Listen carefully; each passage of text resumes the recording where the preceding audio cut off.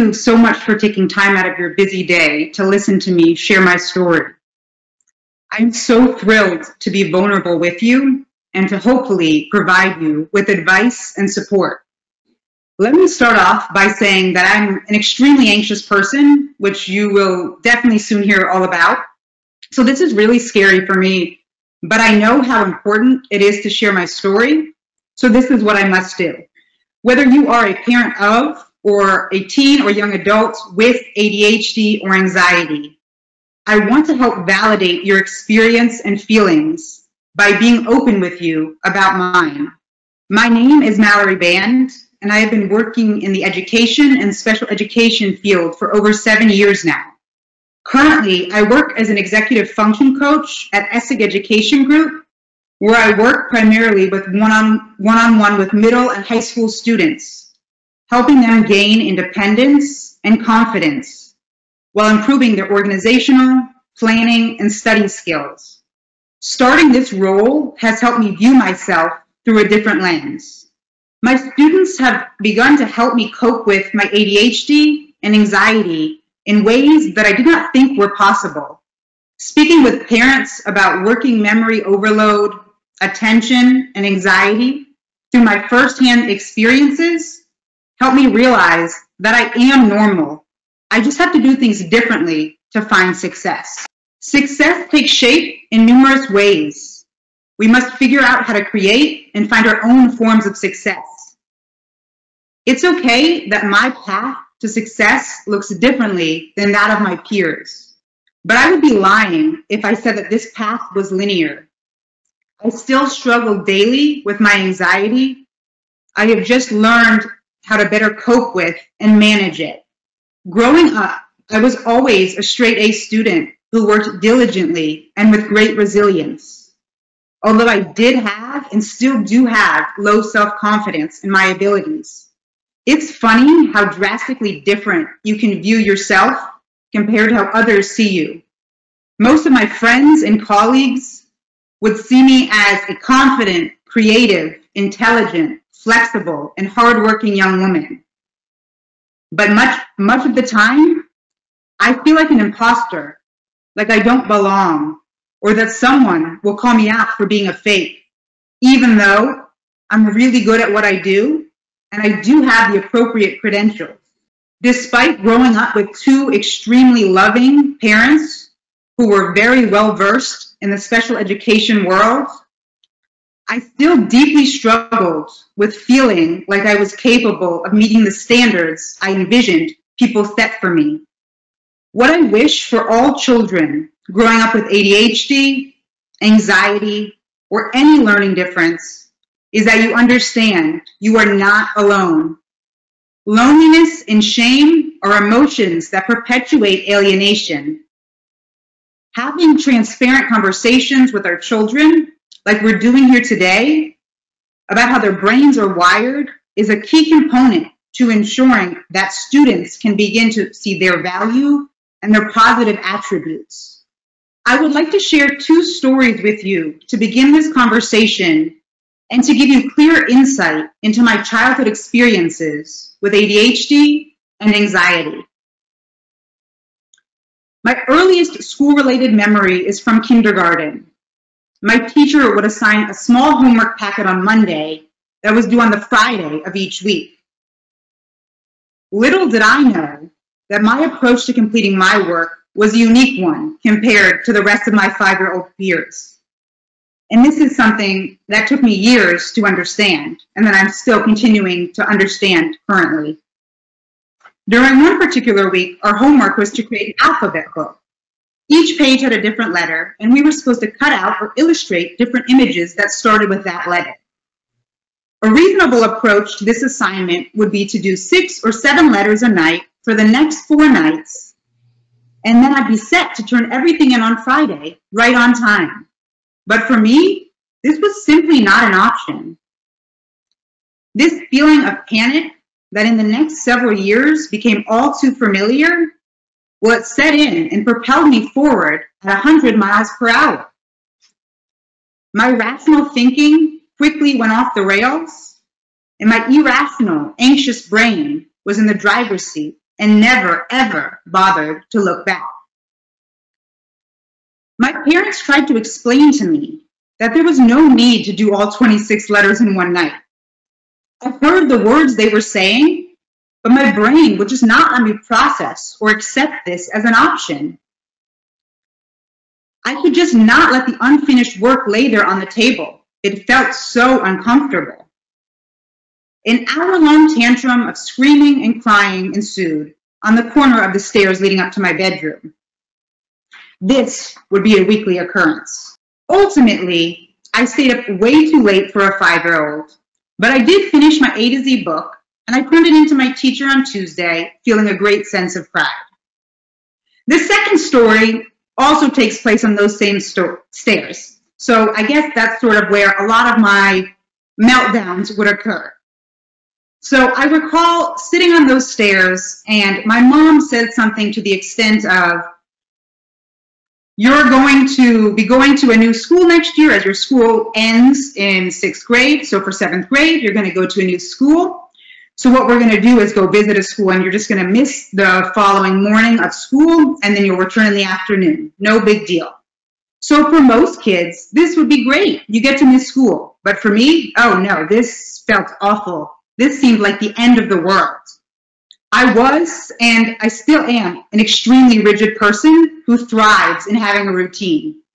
So when my routine is altered, I feel a deep sense of panic and discomfort.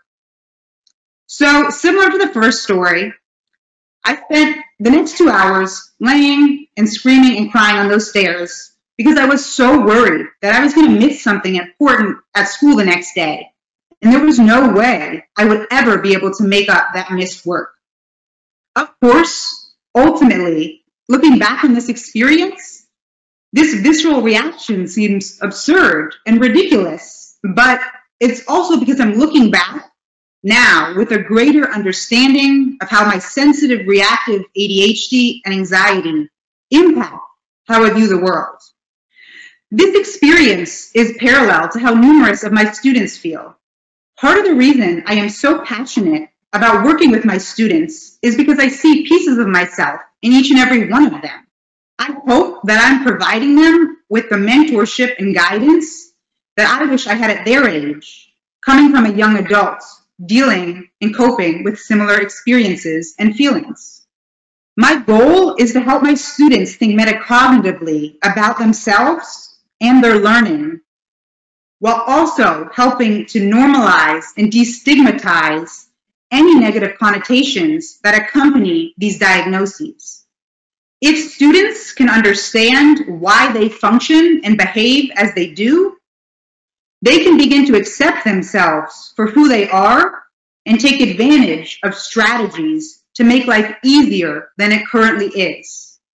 Yes, we may have to work harder and differently than our peers, and this does seem unfair, but these diagnoses truly do make us unique. Much of my childhood was fueled by anxiety, panic, and intense urgency, which in turn led to extreme meltdowns of crying and screaming and feeling frozen, as I've talked about earlier. So if you ask my husband, well, he'd probably tell you that I'm kind of just an oversized child who may or may not still be having these meltdowns, but I would like to say that I do now have a greater understanding and self-awareness, so these meltdowns occur less frequently and with much less intensity. Also, so yes, I am still having these meltdowns, but it is not to say that I have made tons of progress since I was 5 years old. So these meltdowns do not look the same. So I will take that as a win to some extent. As my therapist says, we can't fix or eliminate our anxieties, but we can make a game plan to help ourselves quiet the extraneous noise around us. My mom and my husband are my sounding boards. Throughout these past few years, I have learned how important and valuable it is to build up a team of support around you. You are so much stronger when you realize that you are not alone and that you certainly do not have to embark on this journey blindfolded and by yourself. Everyone needs help from time to time, no matter how old or how smart you are. Asking for help is not a weakness, but in fact, an invaluable strength to possess and practice every single day. Although it can be scary, it is so integral to verbalize your vulnerabilities. Because if we do not do this, we cannot learn to advocate for ourselves. For me, I struggle deeply when my routines change, when receiving feedback that I often feel as a personal attack, and worrying about getting things done as soon as possible. But throughout these hardships, meltdowns, and sessions with my students, I have truly begun practicing a proactive approach when experiencing extreme emotions. For me, I am so self-aware that I can verbalize why I am feeling the way I am, but I struggle with taking action and flipping my mindset. Thus, when I'm feeling anxious, I typically start off by calling my mom or just talking with my husband to get all of these feelings out from deep inside of me. After venting or collecting my thoughts, I create a plan of action. I'm the kind of person who needs to write things down and visually have my plan set in place. I try to think of my past successes and how I can use these experiences to calm my central nervous system and slow down my irrational thoughts and anxious brain. No matter what you may be feeling, there is always a way to cope with these emotions. The better you get to know yourself, the more tools you'll have in your self-care arsenal.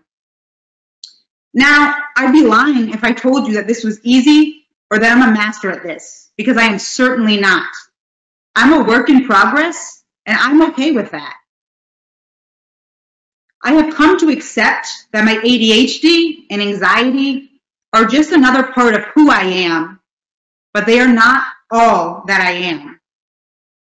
I do not let them set my limitations for me. I am not sure who I would be or where I would be if I didn't have ADHD or anxiety. But what I do know is that I've learned how to become the hardest worker in the room and how to advocate for myself. It is my hope that I can help unleash these passions for my students and for all of you as well. ADHD and anxiety are my invisible superpowers that directly launch me into my students' worlds. I can truly say I do understand what you're going through or feeling because I experience this on a daily basis, just like you. I share my story with you in the hope that you can begin to understand how valued you truly are. Growing up, I never knew that there were other children out there who struggled the ways I did. Nor did I know that people felt like they were living in a different universe than their peers. I wish a young adult told me that I was not alone. My goal is to use my story to illustrate that diagnoses are labels, but they don't have to be more than that if you don't let them take that power away from you. Despite the way my brain is wired and the heightened feelings of anxiety I experience on a daily basis, I have learned how to become successful and independent. These diagnoses do not define who we are nor how successful we will become. What I wish for all young children is what I wished for my younger self. For someone to sit down with me and look me directly in the eyes and tell me everything is going to be okay. And this is what I'm trying to do for you here today. Life is going to present you with a lot of challenges, and you will need to learn how to navigate through them. You will be successful in whatever you choose to pursue in life, not despite your diagnosis, but because of it. You are going to change the world one day. You matter. Your voice matters. Understanding your brain and temperament certainly matter. I hope that this conversation helped you comprehend how ADHD affects your life by having this open dialogue. It is so important to ask for help and to build up a team of support around you. You can go a lot further with others than trying to navigate this complex world alone. Sure, you will feel lost, frustrated, and depleted at times. But whatever you do, do not give up. Sometimes we just need to pivot, and eventually we will find our way. I promise you that. For all the parents that are listening to this today, we can help our children learn to become resilient by providing them with the appropriate tools and information in which they need to become successful. Be present for your child and deeply listen to what they are saying with their words and through their actions. Speak openly to your child about your own vulnerabilities and fears. Sometimes kids don't realize that even adults struggle and feel lost and defeated at times. Empathize with your child. And above all else, just be available to listen to them. Sometimes this is all that they need and that they want. I share my story with you all today because I was you. I still am you. You are not alone. You are not weird. In fact, you are more than enough. My story is never going to be completely finished, but I have this opportunity to use it to help empower children and teens and young adults to begin to understand their value and importance. We need more people like you in this world. Never, ever let anyone silence you because your story needs to be heard. Thank you very much for listening to my story about overcoming shame and my experience with ADHD and anxiety. Thank you.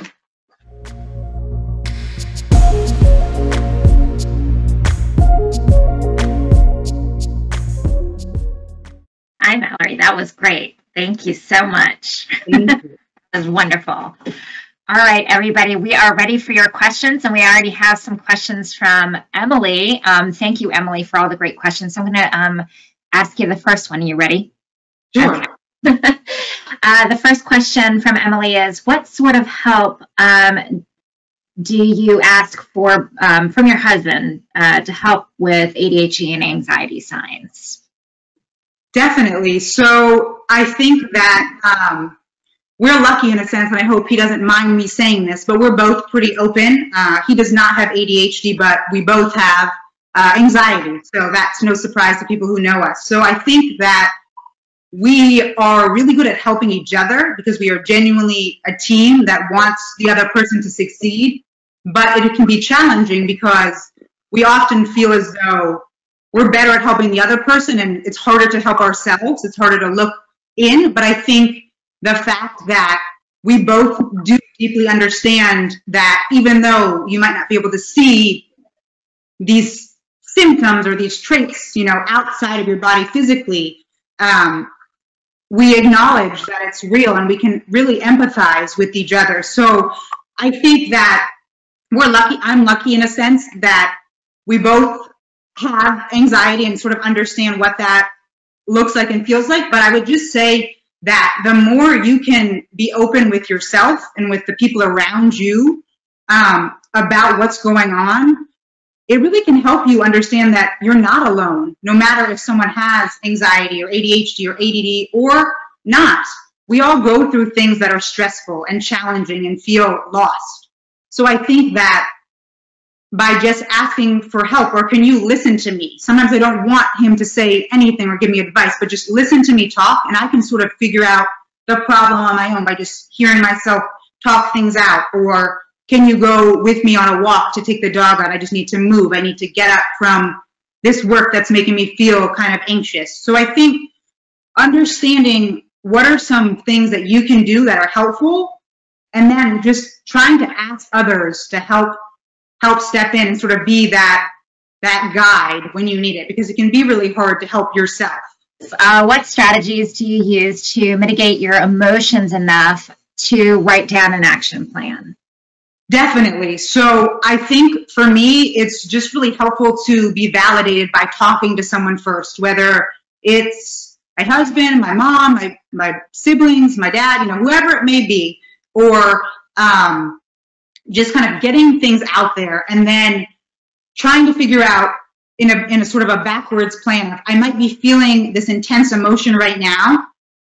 And for me, it's really hard to take a break. I'm someone who everything feels urgent. Everything needs to be done immediately. So for me, I know that sometimes I honestly can't do my best work by trying to go, go, go. So sometimes for me, taking a break, stepping away, letting things sink in for a moment, and then coming back and realizing, A, that extreme emotion is sort of subdued a little bit now, or B, I still feel whatever I'm feeling, but now let me think sort of backwards. This is what I want to achieve. What are the steps that I need to do in order to achieve it? So like a lot of the times when we're working with students, we sort of try to chunk work. Writing a paper can be really stressful. We don't know how to break things down into pieces. So that can be the same way. If we're feeling an extreme emotion, we know that emotions and cognition are extremely intertwined. So if we're not in a place where we can think clearly, take a break. Go move your body, go for a walk, go work out, go talk to someone, and then come back and do a brain dump.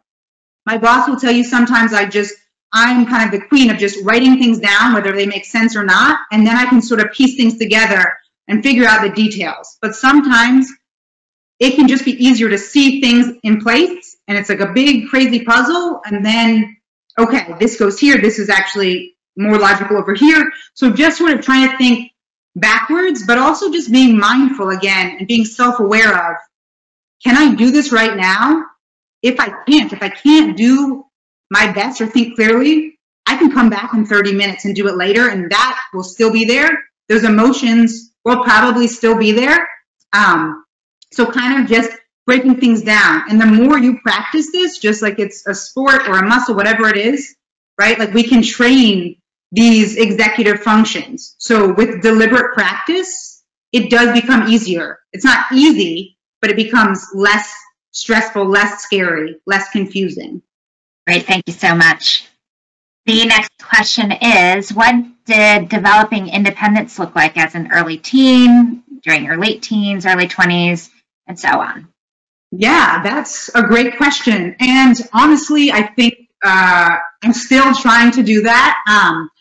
I am still trying to learn how to view myself as, how others see me, how I spoke to that, where just understanding, hey, I am an adult. I've done all these things. So I think growing up, I was beyond lucky. Not everyone is lucky to, first of all, have, two amazing supportive parents, but both of my parents were very well versed in the special education world. So they knew the steps to take. They knew how to support myself as well as my two brothers growing up. And if they didn't, we were fortunate. Well, they knew who to go to ask for help. So I think, sometimes we have the support systems in place, and sometimes we need to figure these things out on our own. So for me, growing up, a lot of it was having a lot of tantrums with homework and feeling like I couldn't do something because I couldn't figure it out in a minute. That way I'm not smart. I'm not going to figure it out. And I won't lie, that's still something that I struggle with. That's still something I'm trying to figure out. So I wouldn't say that, it's a journey. You're never going to be ultimately at the finish line. But I think trying to put yourself in positions where you're surrounded by people who support you, whether it is family or whether it's people at school or work or wherever it may be, that was really helpful. Always having a good support system of friends growing up. And I think, having two older brothers to look up to and see how they did things and sort of putting my own twist on it where I can be my own person, but I can sort of figure out what's worked for other people, what's going to work for me. And it's a lot of trial and error to figure out how to become independent and what works for you. So I can only speak to my experiences, but I think by doing things such as going to study abroad, that was a really scary thing for me, but I learned different skills and different ways to communicate and to sort of survive on that kind of more realistic basis. But I think also learning to become independent actually involves communicating and asking for help. I think that's a big piece of it, is you will become more independent when you can learn you don't actually have to do everything by yourself. You don't want people to do things for you, but understanding that that is a great strength was something that has really kind of flipped the switch for me, and understanding that I'm not alone. I don't have to feel like that. And there are people and structures in place, that can help me. So I think a big piece is a really big turning point. It's a very winded answer, but this is how my brain works, so I apologize. But I think really my metacognition has grown significantly because I'm working with kids who are really similar to me. So again, not everyone, is in that experience. So I'm very lucky to kind of be living in the reality where our worlds are meshing. So that's been really interesting. And I think it just comes down to being honest with yourself, and it can be scary, but I think being vulnerable makes you stronger and makes you more independent. So again, independent is not synonymous with doing things by yourself. And I hope that was sort of a take-home message from today, if nothing else. Yep, I agree with you. That's great. Andrea says, Mallory, thank you so much for sharing your experiences with ADHD and anxiety. Your courage and transparency is helping so many children, adults, parents, and families. Thank you. The next question comes from Teresa. Do you have advice for how to encourage a young adult to listen to these kinds of sessions? We were just talking about that before we went live. She is very reluctant to seek out help for managing her ADHD. Yeah, I think that's a very good question, and it's a hard one. I can, only speak for my experiences, but I've been doing some work as kind of creating some curriculum guides for parents to how to support their children. So something that I was writing about in those guides is that, and this goes for young adults as well, is that we need to take a deep breath and put our ego and pride to the side and truly understand that if you want to become resilient, if you want to become gritty, all of these people, right, that are resilient, that are super hardworking, that you will fail, and that's okay. I think sometimes you just need to, you might not listen to mom or dad, but if you have an experience where you fail, how can we learn from this mistake? We don't have to do it again and again and again. If we don't change anything, if we're not truly comfortable with the life we're living and we don't change anything, then nothing's going to change. So, I certainly have come a long way from where I was when I was 5, from that, breakdown, all those many breakdowns. But, these things don't go away. The anxiety, the ADHD, it doesn't disappear, but we just figure out how to deal with it. So I would say that as a parent, tell your child that you're there for them. You may understand it if you live this experience, you may not. But I think sometimes giving your child space to sort of make their own mistakes, to fail, but then always let them know that no matter what happens, I'm there for you. You have me to talk to. If you don't want to talk to me, talk to another adult. Talk to someone else who you trust. Because I think just open lines of communication are so helpful. But learning how to become a self-advocate isn't something that we can just tell our kids, go do it. Model it for them.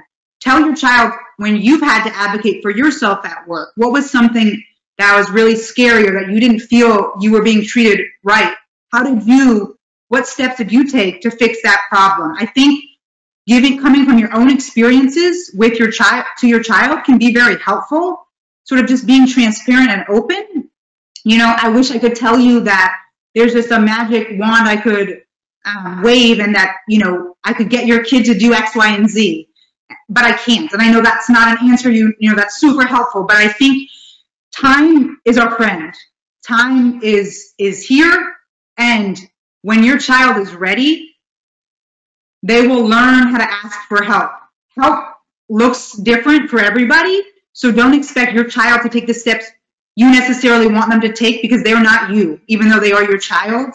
Even if they have siblings, they're not going to need the same things as their siblings may or may not need.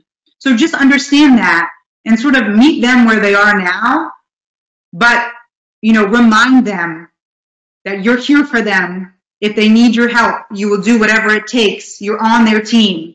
You want them to be successful. And that success is, you know, for them to make. Their story is for them to write for themselves. And it doesn't need to be written all in one day. So time and space and communication, I think, are super helpful kind of strategies. Not a super, you know, go do this, but I think just having an understanding of it can't be fixed in a day, but eventually, you know, your child will be where they need to be. And that's something important to hang on to and understand. Great, thank you. The next question is, and let's see, when your anxiety peaks or it's worse, how do you calm down? This person says, I end up freaking out and losing focus. Yeah, well, the last time that happened was this morning. I was feeling very anxious and uncomfortable with this conversation, and it happens a lot. So I think that, sort of like I mentioned, and maybe you as well can relate to this, where I understand what's happening. I know why I'm feeling the way I am, but I try to think of what have I done successful in the past that was similar to this. I've survived every single day up until today. And, you know, I know what to do. I can take a deep breath. For me, going to work out, going to move my body is very helpful. Going to sweat, talking to other people. I think it has been a crazy time and feeling super isolated. And I know my anxiety has certainly peaked a lot during the last, you know, year and a half, 2 years with COVID and quarantine and everything. So I think, you know, reaching out to a friend or to a family member or a you know, whoever it is, a therapist, I think that's super important. For me, something I have been trying to do that my therapist recommended was trying to kind of create a little chart. So when I feel something is coming up that's making me feel really anxious, like I just got an email and I have the urge that I need to respond to it immediately and I can't stop thinking about it until I do. You know, if I allow myself to try to create a pause between this before taking action, because sometimes I move too quickly and that impulsivity and anxiety is not a great team for me. So I need to kind of press pause. And if I can write down something that I did, no matter how small it is, that I didn't respond to the email within the hour it was sent, that's a win for me. I know it sounds super small and ridiculous, but I think little things like that, I know I do a lot of sort of breathing with headspace just to calm myself down and just take deep breaths can be really helpful. And just sort of sometimes talking things out. I think a lot of the times I feel anxious about things that have nothing to do with anything and are extremely small. And for me, they're very valid. But when I sort of talk about them, like they seem sort of ridiculous to be anxious about someone, you know, texted me in a different way or they didn't respond right away. Something must be wrong. So I think just understanding that here's my anxiety. I know it's going to come. Just be kind of having that self-talk with yourself. I know it's going to come. I know what to do. I can move my body. I can go talk to someone. I can write things down. I can step away. I think trying to push through and grind through it isn't always the option. Stepping back and coming back to whatever your problem is later can be helpful.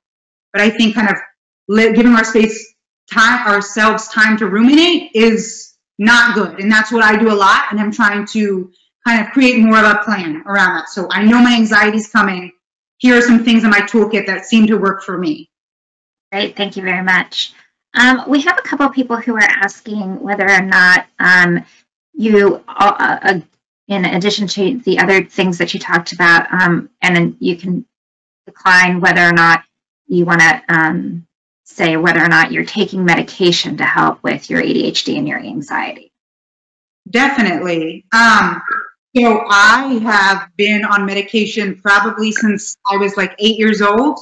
And, this is something, sure, I don't want to be on medication for the rest of my life, but also if I know that, my mood can be better or that I can be a better version of me, I'm all for taking medication. I know not everybody feels that way, so you need to figure out what's right for you and what's right for your child. But I'm definitely a big believer in that medication can be extremely valuable and helping you sort of find your way. I don't think that it's the only resource or the only solution. So if you don't feel comfortable with that, don't think that there's no other way to deal with this. But that's certainly something that I'm in the camp of. I think medication can be a lifesaver for a lot of people.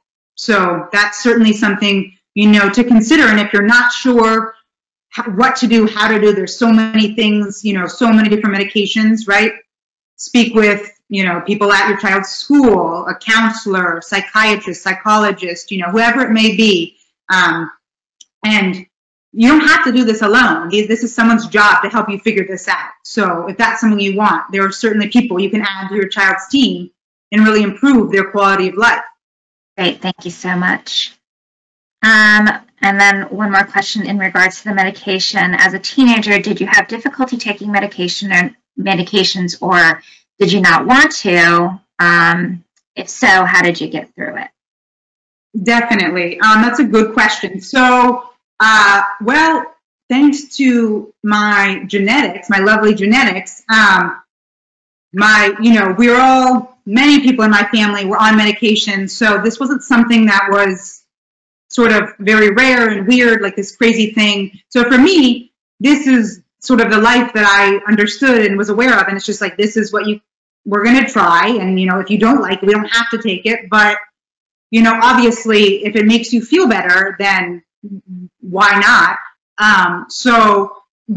Being in the classroom for several years and working directly with kids one-on-one now, I know that, this isn't always the case. A lot of kids don't want to do this because, maybe they fear that it will change who they are, as a person. But I think it's also important to consider, yes, it may change who you are in the fact that it may make you feel better. It may make you feel more positive about yourself and realize I can be more productive, or I can focus on something, or I can calm my emotions down a little bit. So I think that, ultimately it's a conversation you need to have with your child. I think that depending on their age, but remember that you are the parent and your child is the child. So this is a challenging experience to sort of figure out, but it doesn't have to be a forever thing. It doesn't have to be a forever solution. But I think that, if you can have your child speak to other, maybe a support group or other kids who are dealing with similar issues with ADHD or anxiety and taking medication, that can be really helpful just to realize I'm not the only kid doing this. A lot more kids actually are taking medication than I might realize. And this makes me feel a little bit better about myself, realizing that I'm not weird. I need something to be better. Just like if you need glasses to see, you'd give your child glasses. So if you need medication or if you need a certain support, it's sort of the same kind of parallel analogy in that. So kind of understand and explaining to your child why. Just be transparent with them depending, on their age in an age-appropriate way, I think can be really helpful. Great, thank you. I have one more question before we wrap up for today. Do you have any advice for people who feel like they are alone and they don't have a support system? Are there any other avenues that you would suggest that they reach out to kind of get a little bit more support, so maybe their family isn't very supportive or knowledgeable or not willing to help them? Do you have any advice on that? Yeah, that's a great question. I mean, I will say even just if you're looking for something simple, I think that social media can be really good and really bad. But for us at ESSIG Education Group, we have a parent support group. And if you're someone who's maybe alone and more of a teen or young adult, you can absolutely join our group where this is a sort of a safe place just to talk and to share experiences. And I think just since we sort of started it in May, it's been a really great place for parents to realize that, again, you're not alone, or even young adults or teens, you're not alone. Here's some tips we can talk about. We have monthly discussions, webinars, and I think that's a really great way, is just to, even if you don't feel comfortable sharing, just to listen to other people and read information and hear different people's stories. I think that's a really great strategy. You know, I think that even in the kind of day and age with COVID now, I know that there are a lot of online resources for speaking with therapists online, which can be another great resource. I know that maybe that's something that sort of has a stigma around it, but you know, you can certainly find a therapist who takes insurance, or try to figure something out as more of a cost-effective option. But I think whether it's, even if it's just a friend to begin with, or going to find some type of support group. I know a lot of support groups are free, and you can even do it online on Zoom these days, if that's something you're more comfortable with. I think taking that step, being vulnerable, and just reaching out, finding help, whether it's from other adults, whether it's people at school, whether it's people if you're at a job or in college, whatever it may be, you know, you're not alone, even if you don't have maybe that nuclear family support. I want you to know that, you know, we have so many people in the world who are going through what you're going through, and I don't want you to feel like you have to do it alone. So first, absolutely join our Facebook group, find other groups, find things, resources online. You know, feel free to email me and I'll help you find something that seems to be a good fit for you. Because I think it's so important to talk, just to talk it out. And you can even, just by expressing how you feel, that can kind of feel like a huge weight is taken off of your back by just breathing and explaining your situation, because someone needs to hear it. Thank you. That was wonderful advice. And just so you guys know, I did paste Mallory's email address into the chat, so you have that. I did have one more question that came in, and then we'll wrap up. The question was, did you get addicted to anything during your teenage years or during your young adult years?